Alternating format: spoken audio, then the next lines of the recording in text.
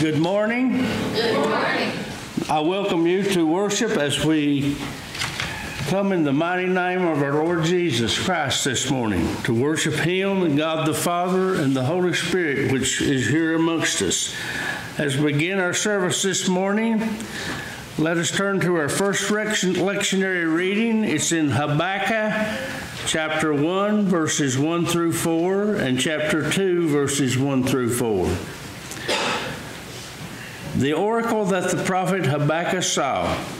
O Lord, how long shall I cry for help, and you will not listen, or cry to your violence, and you will not save? Why do you make me see wrongdoing and look at trouble? Destruction and violence are before me. Strife and contentions arise. So the law became slack, and justice never prevails. The wicked surround the righteous, therefore judgment comes forth perverted. Then turning to the second chapter of Habakkuk, I will stand at my watchpost and station myself on the rampart. I will keep watch to see what he will say to me and what he will answer concerning my complaint. Then the Lord answered me, and he said, write the vision, make it plain on tablets, so that a runner may read it. For there is still a vision for the appointed time. It speaks of the end and does not lie. If it seems to tarry, wait for it. It will surely come, it will not delay. Look at the proud, their spirit is not right in them, but the righteous, they live by faith. This time we'll have our second reading. I have the pleasure of reading from Isaiah chapter 1, verses 10 through 18. In my Bible, it's titled, God's Case Against His Children. Jerusalem, your rulers are like those of Sodom, and your people are like those of Gomorrah. Hear the word of the Lord. Listen to the teaching of our God. The Lord says, I do not want all these sacrifices. I have had enough of your burnt offerings of male sheep and fat from fine animals. I am not pleased by the blood of bulls, lambs, and goats. You come to meet with me, but who asked you to do all these running in and out of my temple's rooms? Don't continue bringing me worthless sacrifices. I hate the incense you burn. I can't stand your new moon, Sabbaths, and other feast days. I can't stand the evil you do in your holy meetings. I hate your new moon feast and your other yearly feast. They have become a heavy weight on me, and I am tired of carrying it. When you raise your arms to me in prayer, I will refuse to look at you. Even if you say many prayers, I will not listen to you, because your hands are full of blood. Wash yourselves and make yourselves clean. Stop doing the evil things I see you do. Stop doing wrong. Learn to do good. Seek justice. Punish those who hurt others. Help the orphans. Stand up for the rights of widows. The Lord says, come, let us talk about these things. Though your sins are like scarlet, they can be as white as snow. Though your sins are deep red, they can be white as wool. The word of God for the people of God. Thanks be to God. Now we will have our Psalter. It's over on page 843. And we're only using the verses 137 through 144. That would be on page 843. And we will read responsively together. Righteous are you, O Lord, and right are your judgments. You have appointed your testimonies in righteousness and in all faithfulness. My zeal consumes me because my foes forgot your words. Your promise is well tried, and your servant loves it. I am small and despised, yet I do not forget your precepts. Your righteousness is righteous forever, and your law is true. Trouble and anguish have come upon me, but my commandments are my delight. Your testimonies are righteous forever. Give me understanding that I may live. The word of God for the people of God. Thanks be to God. Good morning. God is good. All the time. All the time. God is good. I'm a little squeaky this morning, so pardon me. For announcements this morning, there's quite a few. Today, after morning worship, we're going to Getty's for lunch in celebration of All Saints Day. If you'd like to go join us, please do so. Today at 3 o'clock is our church conference at Vogel Day United Methodist Church. Our Christmas cantata practice is Wednesdays at 5:30 with Bible study at 6. Our Samaritan's Purse Operation Christmas Child Shoebox are due back next Sunday. We have a couple left. Got a couple left, been ready some perspective. And there's some pamphlets on there talking about the kids that you can purchase stuff for and what they would like to have and what they can't have. 18th through the 20th, we'll be preparing our Thanksgiving baskets. You still have time to donate food or money for the 15 food baskets. If you have any questions, see Ron Burchett. There are some other November activities listed there. You can read those. Our Kentucky East District Prayer Fellowship this month is the Wheelwright United Methodist Church, and we need to remember those in prayer. Let's remember our pastor in prayer. Last night, when you're taking steroids for sickness, you don't sleep very much. So you lay in bed and try to go to sleep, and you get things on your mind. And I got our pastor on my mind last night. And he's went through 2 very tough funerals this week, people that he dearly loved. And sometimes we forget what he goes through and what he's there for. And we go to bed at night, we think about our family, and we go to sleep. But he goes to bed at night or during the day, and he has all our concerns on his heart every day. So let's remember our pastor, because I know Tuesday he was in that hospital room with Roger's family. And he hurt just like they hurt because he loved Roger just like we all did.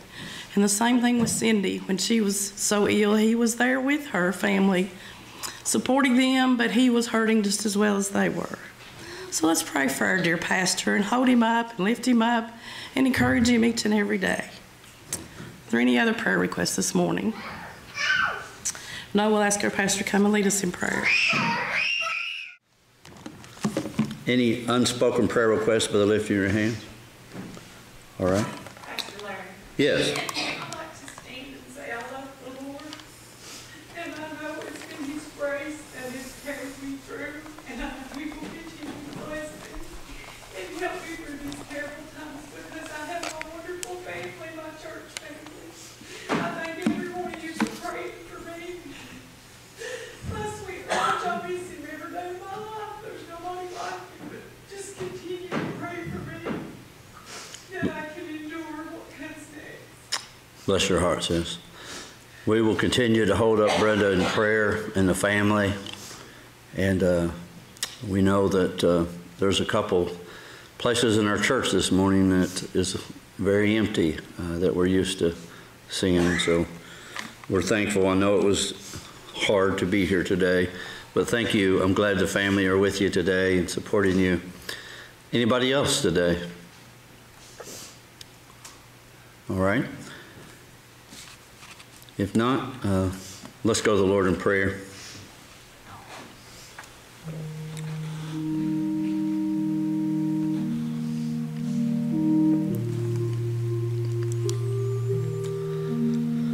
Dear Father, we want to come before you today with our hearts that are both broken and rejoicing. Because, Lord, we know that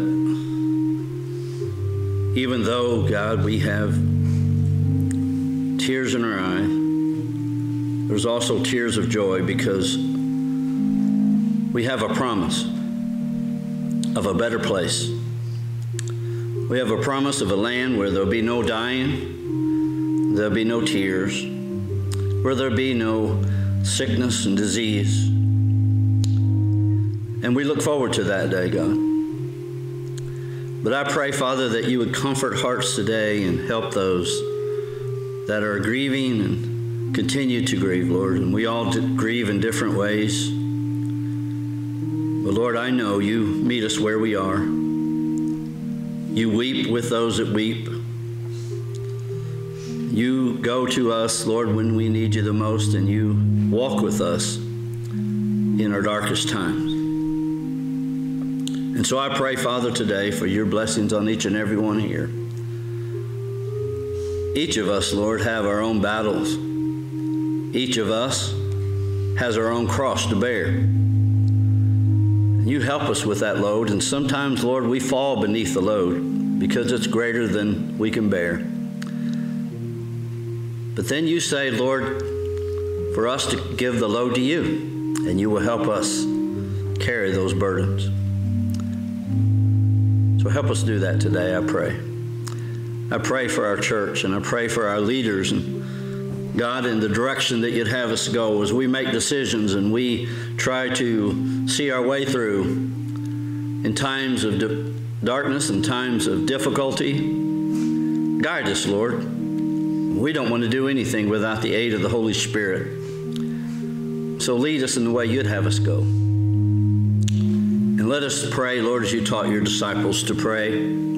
Our Father, who art in heaven, hallowed be thy name. Thy kingdom come, thy will be done, on earth as it is in heaven. Give us this day our daily bread, and forgive us our trespasses, as we forgive those who trespass against us. And lead us not into temptation, but deliver us from evil. For thine is the kingdom, the power, and the glory forever. Amen. Can we have the children come up, please? All the kids come up. Let's come up and have a seat up here.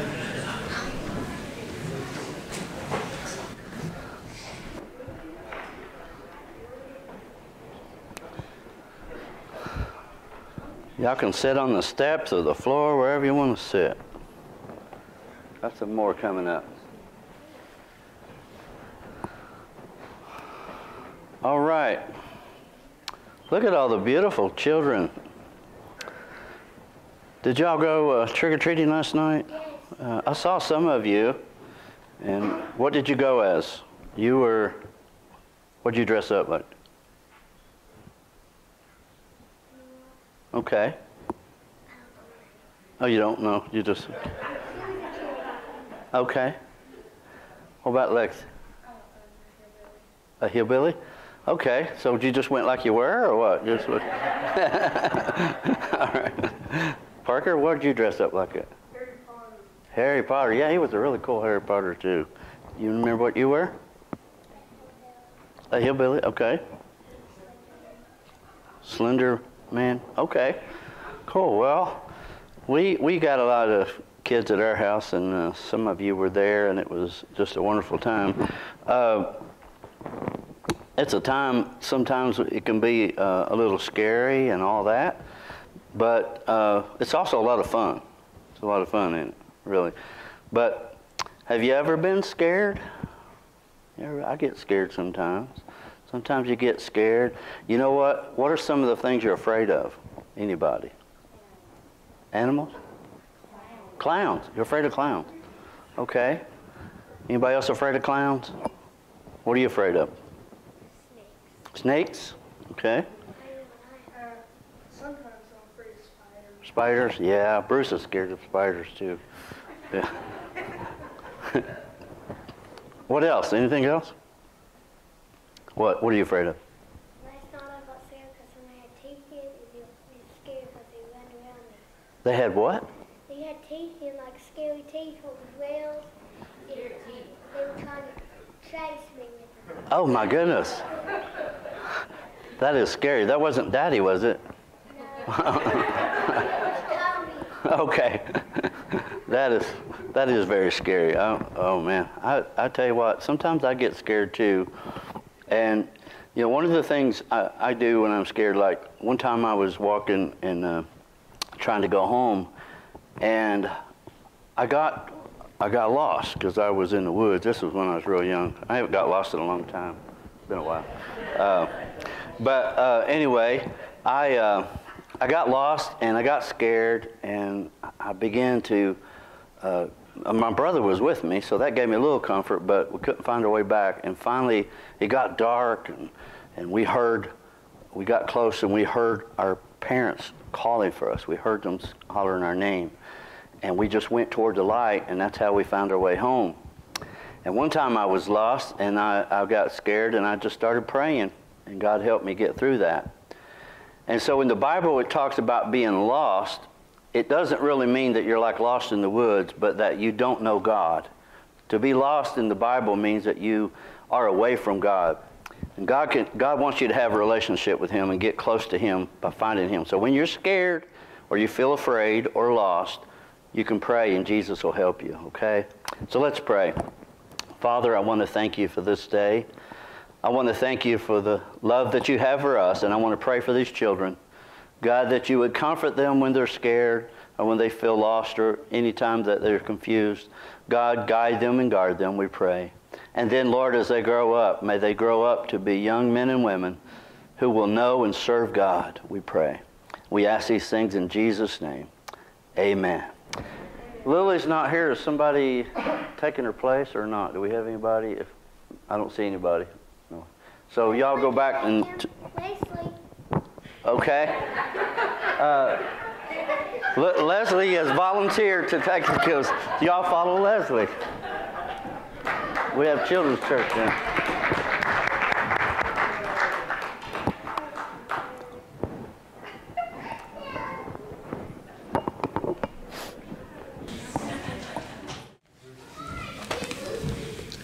Our sermon text is taken from the 19th chapter of Luke, beginning with the first verse. And Jesus entered and was passing through Jericho. And behold, there was a man called by the name of Zacchaeus. And he was a chief tax gatherer, and he was rich. And he was trying to see who Jesus was. And he was unable because of the crowd, for he was small in stature. And he ran on ahead and climbed up into a sycamore tree in order to see him, for he was about to pass through that way. And when Jesus came to the place, he looked up and said to him, Zacchaeus, hurry and come down, for today I must stay at your house. And he hurried and came down and received him gladly. And when they saw it, they all began to grumble, saying, He is gone to be a guest of the man who is a sinner. And Zacchaeus stopped and said to the Lord, Behold, Lord, half of my possessions I will give to the poor. And if I have defrauded anyone of anything, I will give back 4 times as much.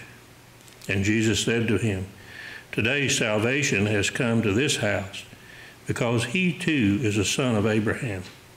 For the Son of Man has come to seek and to save that which was lost. Let's pray. Father, we pray that we might feel a need to seek Jesus, that we would strive to be in places and circumstances that we would be near to Jesus, that we might share this with others in our community. For it's in Christ's name we pray. Amen. Today I want to start with a very theological and perplexing question, and if you saw the bulletin on the board, you know what it is. How tall was Jesus? Anybody want to guess? Okay. 5 feet 5 inches. Okay. You can't Google can't go wrong, right? Well, it's a good question because in the Bible there's only maybe 1 or 2 places where it even talks about Jesus' height. One, of course, when he was growing up, it says that he grew in wisdom and stature. But it doesn't say at that point how tall he was. But then we come to this passage today that Ron just read, and there's one verse there that you could make an argument and say that Jesus was short. Because it says, depending on how you translate it, that Zacchaeus came and wanted to see Jesus, but could not because he was short, he being Jesus, so he climbed up into a tree to be able to see little Jesus. Now, wait a minute.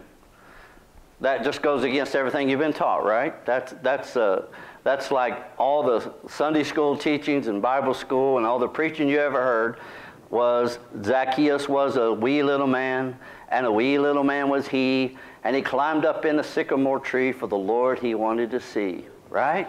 That's what we've always heard.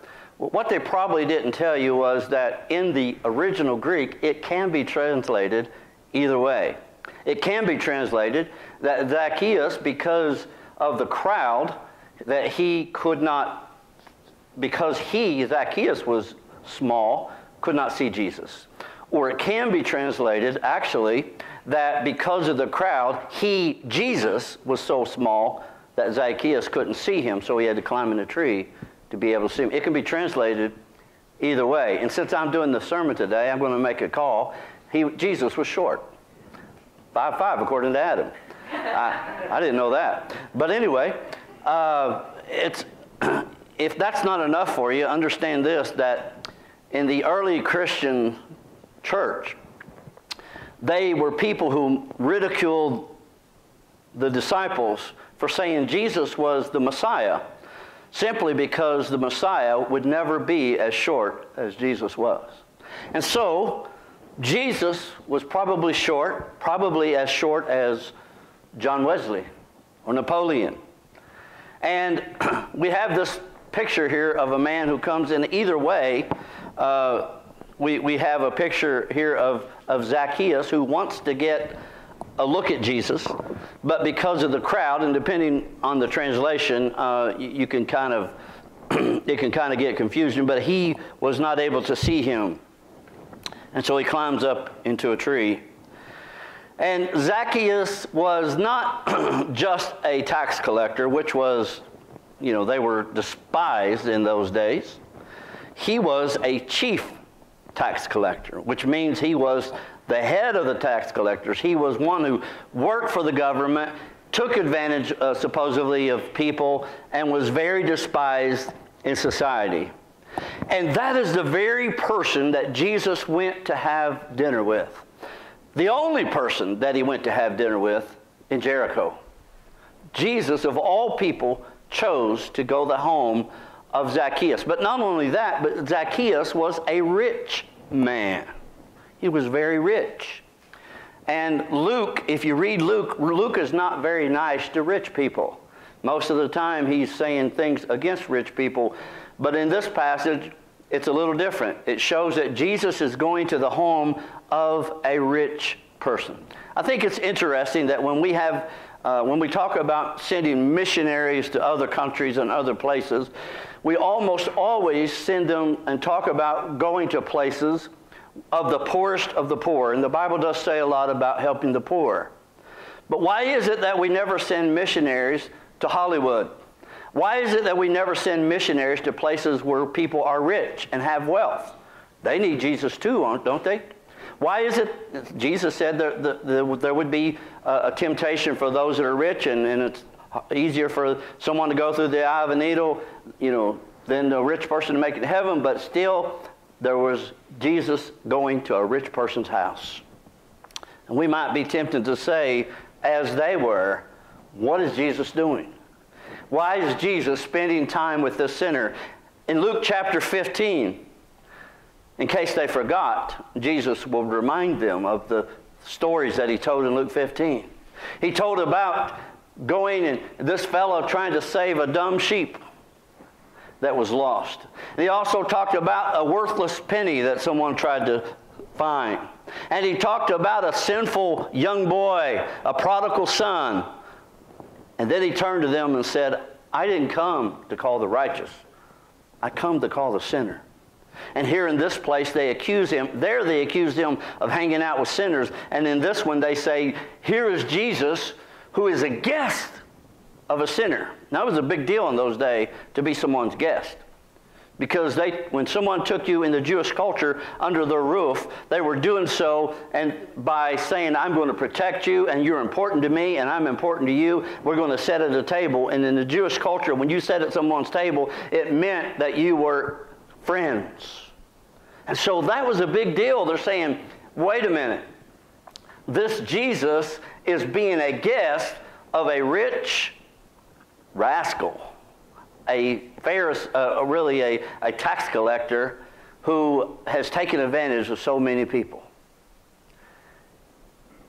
And then Jesus does something amazing. He looks at them and says, after he says, I come not to call the righteous, and he says, Zacchaeus, today salvation is come to your house. Wait a minute. Two things there. First of all, he calls Zacchaeus lost. He said, I didn't come to call the righteous, but I come to seek and save that which is lost. Right off the bat, that might be a little strange for someone to hear, to say, wait a minute, who said I was lost? Lost is a pretty strong word to use, isn't it? I mean, maybe I've misappropriated funds a couple times, or maybe I've done people wrong, but lost? I'm rich, I'm honored, and I'm all these things. But lost, that's a little overstatement, is it? But no, that's the term that Jesus used, lost. Now, second thing he says, today is salvation come to your house. And I thought it was interesting that Jesus said, I'm going to go to your house today. I'm going to have supper at your house. And you know, he invited himself. Zacchaeus didn't say, oh, why don't you come over and, you know, when it's convenient, we'll have dinner. No, Jesus does it. Now, how would you like that today if, as I, as your pastor, just said, by the way, I'm coming to your house today for dinner? Some of you might say, well, I won't be there, or you bring your own dinner or whatever, you know. But if I invited myself and said, I'm coming to your house for dinner, some of you might not like that. But that's exactly what Jesus did. He invited himself. And you know, based on this, I want to give you a definition of salvation. Salvation is when Jesus invades your space and sits at your table for a love feast and a salvation feast. When Jesus goes to the sinner and says, I am going to be with you and I'm going to fellowship with you, that's salvation. And he sits down at the worst of the worst. Remember this, that Jesus, when he had the feast, the Last Supper, and sat around that table with his friends, one of those was Judas. One of those that he knew would betray him. He still sat with him. And they would say, oh, he's a friend of sinners, and he eats with sinners, and he's a guest of this worst sinner here. But Jesus said, today salvation has come to your house. You know, oftentimes in the Bible, in the New Testament, Jesus was not always invited. He came and he offered himself to people who didn't even ask. And that's kind of the way Jesus was known to do and still does today. The Bible says, he said, you didn't choose me, but I have chosen you. God is looking for you. We are the lost sheep. We don't even have enough sense sometimes to know that we need God. And yet he's out there looking for us. And he's walking the hills, searching for the one lost sheep. And that's exactly why they hated Jesus. They hated Jesus because he went to the rich. And because he hung out with the sinners. And he was with the disgusted and the poor and the rich. And that's one of the reasons they crucified him. That was the condensation of Jesus. How tall was Jesus? Well, he was small enough to reach down and grab the lowest of the low. The old song we used to sing, when he reached way down for me. He reached way down for me. I was lost and undone without God and his Son, but he reached down his hand for me. Garth Brooks said, I've got friends in low places. Well, Jesus does too, I'll just tell you. He's got some friends in low places, and I'm one of them.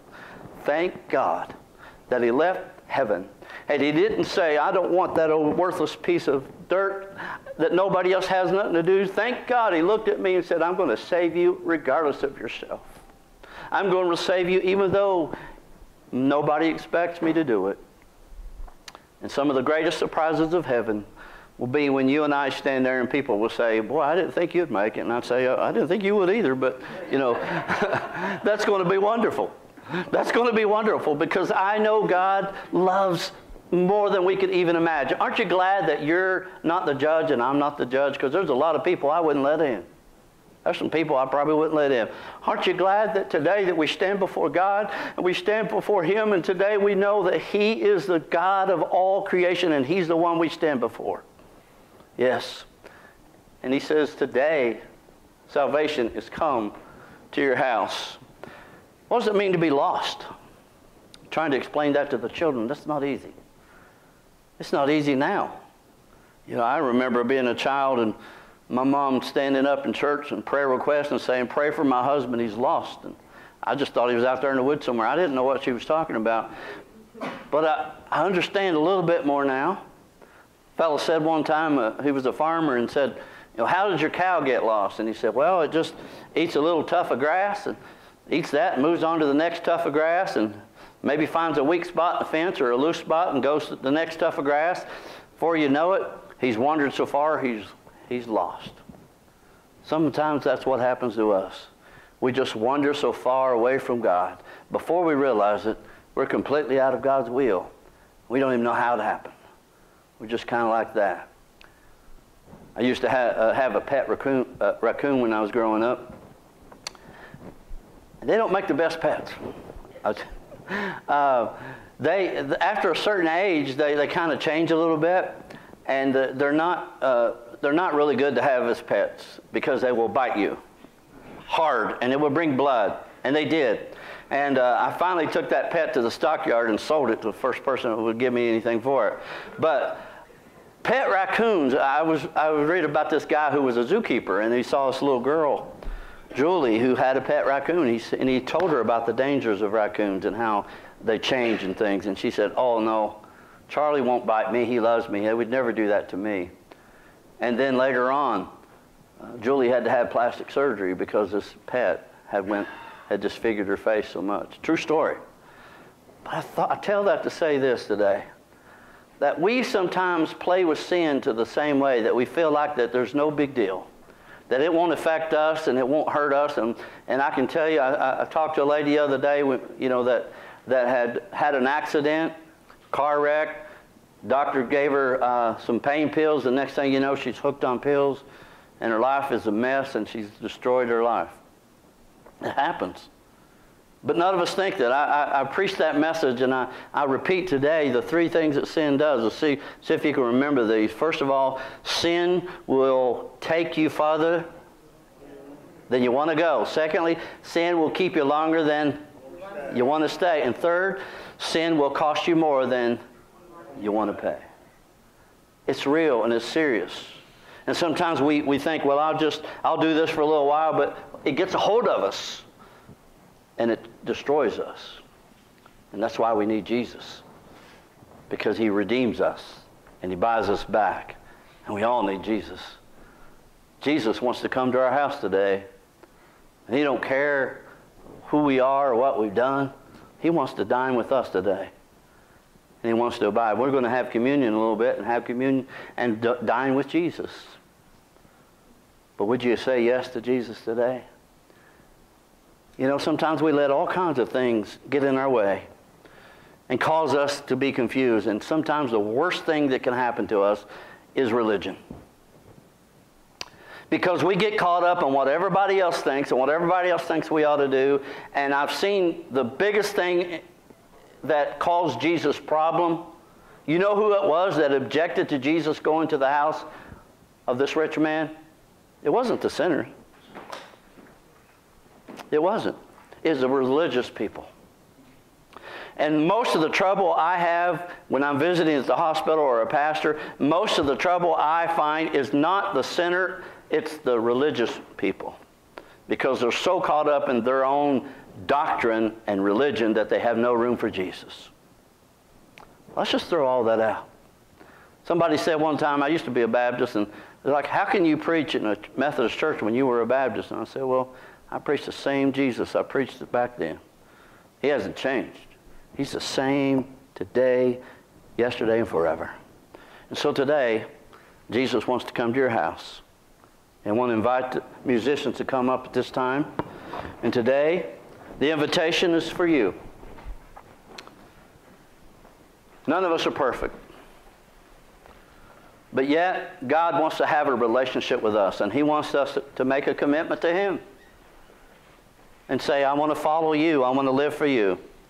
And I invite you to do that today. As we sing, we're going to give you an opportunity to come forward.